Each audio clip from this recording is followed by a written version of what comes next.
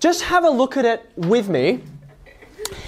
If the next thing that you were asked to do, which I am going to ask you to do, is find the derivative of this thing, then at this present moment, you're probably looking at this and you're wincing really hard because you're like, gross, I don't want to deal with this. The only mechanism we have to deal with this at the moment is just expand the whole thing, and then you're going to get 8 terms, and you just go one by one, and you're going to do them all. Now, doing the differentiation is not the hard part in this case, it's the expansion. You're like, the algebra is just gross, right? But hopefully, even throughout the course of this year, you have seen so much of our mathematical understanding, or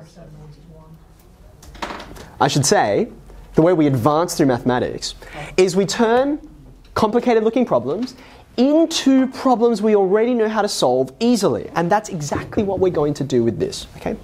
So, right now, this is a function called y, and this variable over here is x, right? So it's a function of x called y, okay? I'm going to rewrite this by introducing a new variable. By convention, we call it u.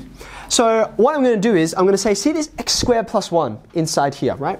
I'm going to replace that inside part with u. With u.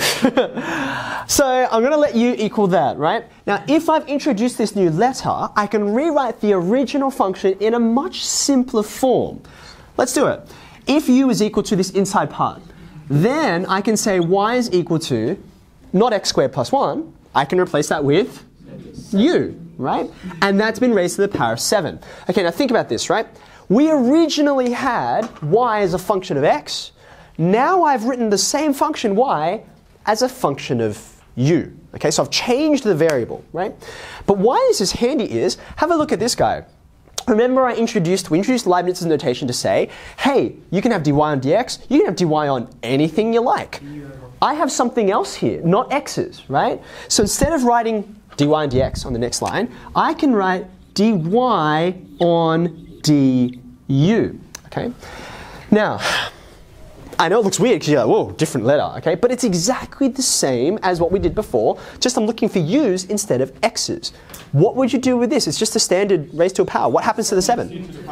Very good. 7, the power comes to be the coefficient, and then there's the u, and the power reduces by 1. Okay, so you're like, great, that's nice. I've got a derivative, but it's not the actual derivative that I wanted, right? Like this is all to do with y's and x's. So how can I link this back to my original question? Now think carefully, right? Think carefully. If you have a look back over here, right? See this first line that we wrote here. Sorry, not first. Second line that we wrote.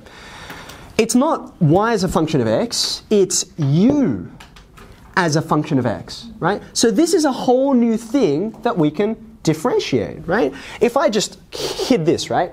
You would have said, oh, that's just a regular question. I can differentiate that, no problem, right? But it won't be dy on dx. It's going to be du on dx. That's what's out the front here. So out of this line, I can write du on dx. Can you differentiate this guy? What happens to the x squared? 2x. What happens to the plus 1? It disappears, doesn't change the gradient, so I've got a derivative now. Now look really carefully, eyes up, please look at this carefully. I have 2 derivatives on the board. They're different derivatives, right? Here's one, and here is the other. But hopefully you can see they are not just separate, they're not just unrelated, they're connected. They both have u's in them, right? In this one, the u is on the denominator. In this one, the u is on the numerator. But what I can do is I can link them together just like any other fraction. Watch this. dy on du times, that's this one here, times du on dx. Okay, so that's this derivative multiplied by that derivative. So for reasons that will become clear in a second, I'm going to get rid of all my u's now and replace them back with x's. So instead of writing 7u to the 6, I'm going to write 7 that to the 6, because that's what u is, right? So there's that to the power of 6. There's 7u to the 6, that's my first derivative. And then what do I multiply it by? 2. Just 2x. That's the second derivative, yeah? 2x. Okay, now I'm going to tidy this up in a brief sec. There's not much to do to it, honestly. But before I do that, have a look at the left-hand side. This is just a pair of, remember the first advantage of this? These are just like They're not identical, but they're just like, for our purposes, fractions. What do you see happening with these fractions? What's the thing that stands out to you? Those du's, right? There's one on the bottom, there's one on the top. So just like regular fractions, I can actually treat these as things that get cancelled. When they cancel, what do you get left with? The dy is on the top, the dx is on the bottom. This is the thing I actually wanted from the beginning, right? We can just tidy this up a teeny bit. That 2 and that 7. 14. The x, I suppose, belongs out the front as well. And then you've got this guy to the power of 6. Okay? Now this is the answer I actually wanted. This is the real derivative. The way I got to it was I had to introduce this extra function to simplify things. But then, once I've got an extra derivative, look at this line here. See how I linked these together? It's like a chain of connected derivatives.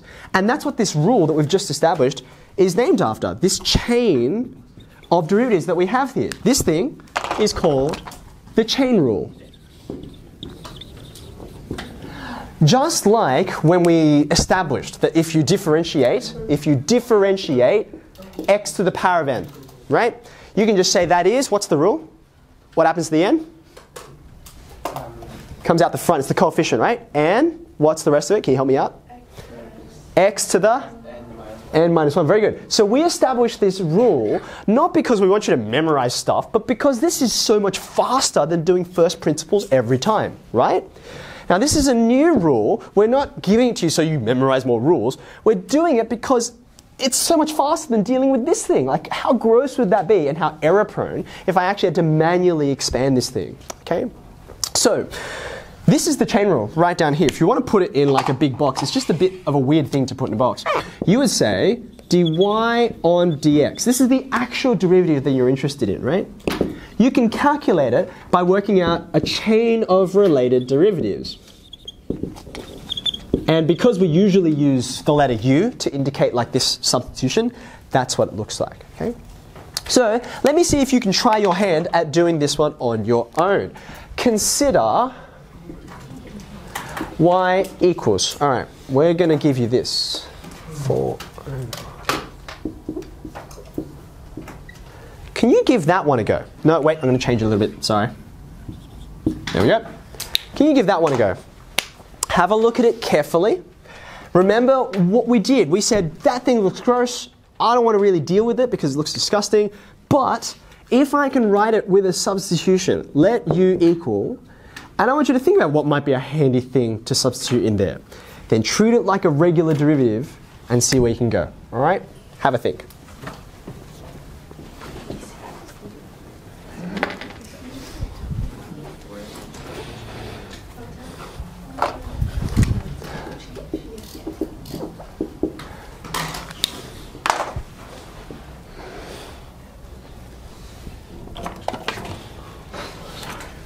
While you're doing this, guys, can you make sure your U's look like U's and not X's?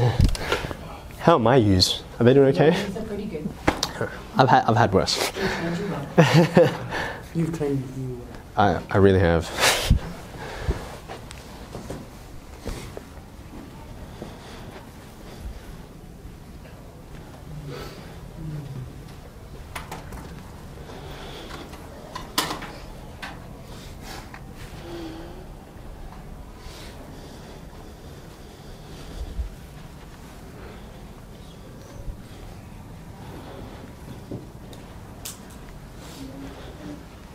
If you've got something, call me or Mrs. Lee's over and we'll have a look.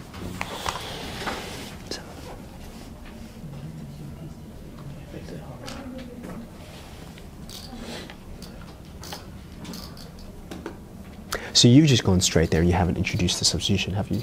The substitution? Yeah, they'll let u equal blah, blah, blah, blah, blah. You've sort of just done that in the background, haven't you? Because I don't see any u's here, right? Oh, right. Which is fine. Like, I think that is the answer, but you've just skipped over it. You've just done it in your head, which is okay, but just, it would really help me if you show me that working, especially while we're still early on in this. Okay.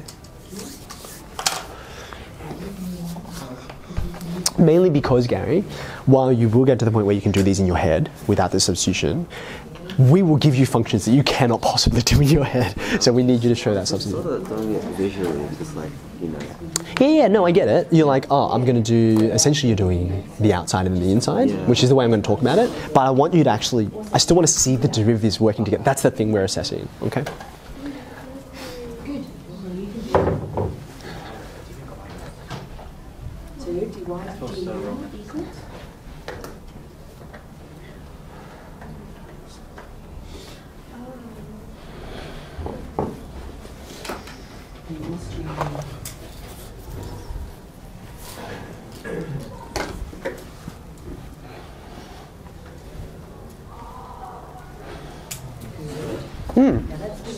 When we did let equals x squared plus 1, we got du dx equals 2x left to 1. When we differentiate the x squared, we do get 2x. When we differentiate the 1, the derivative of a constant is always just 0. So, in fact, it's plus 0 on the end there. Yep, all good. Hey, Rustin.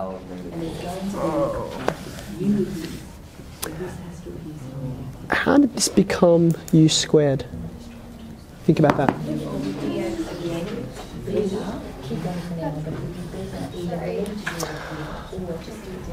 Let me know when you're ready, Mrs. Lees.